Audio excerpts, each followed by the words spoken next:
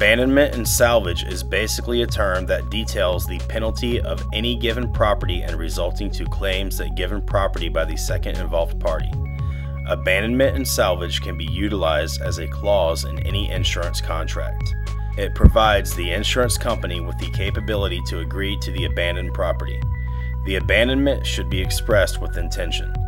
The possible financial rewards simply indicate that the salvage rights are oftentimes lawfully disputed by a number of parties that are also involved. Abandonment and salvage clauses are typically found in marine insurance contracts. One example is when a certain vessel sinks. Since it is too expensive to recover, the owner will declare it abandoned. The insurance company will then state possession and salvage rights on the vessel.